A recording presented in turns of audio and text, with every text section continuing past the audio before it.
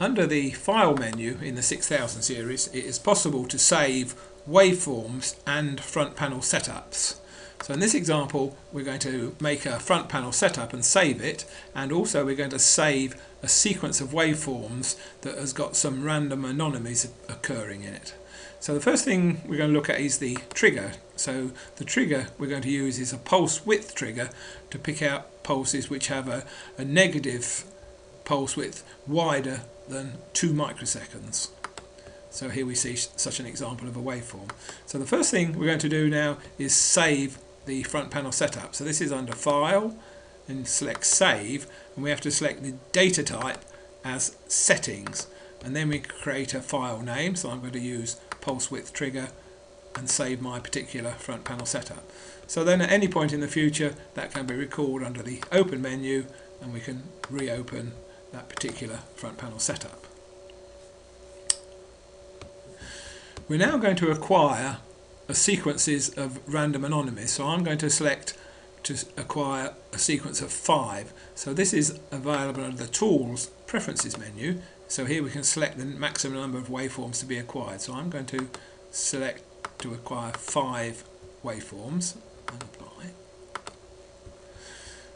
So now I'm going to acquire 5 waveforms into my buffer. So I've got buffers of 70 kilosamples selected, so we've found 5 samples of that now. So now I'm going to stop the acquisition. So I could now step through and look at the sequence of 5 waveforms acquired, or we can use this icon to step through automatically and visually look at the acquired waveforms. Having acquired the correct data, we can now save this onto the hard copy via the File menu. To do this, we want to select all waveforms. So I'm going to select the whole sequence, and then we can give it a file name. So in this example, I'm going to call my file name 5 waveforms and save. Now I could select just to save one particular waveform. I'll just stop the acquisition here.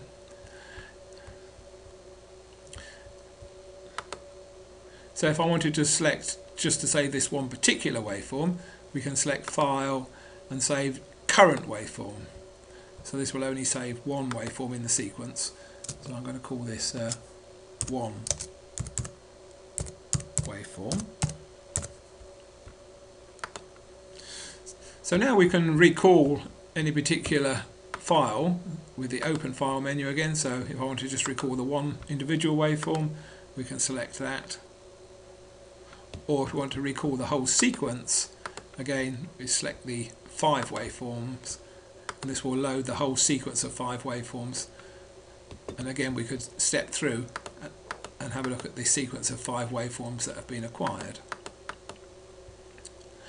We can also store a reference memory from the live acquisition, and for this we select reference waveform A, and here so we can see now we've also have a reference waveform. So if I just run the acquisition, we can compare the live acquisition with the reference waveform. So this can be useful for looking for a particular waveform in a sequence. To remove the reference waveform, we select the Channels menu and then deselect the reference, and then we just have the live waveform being displayed.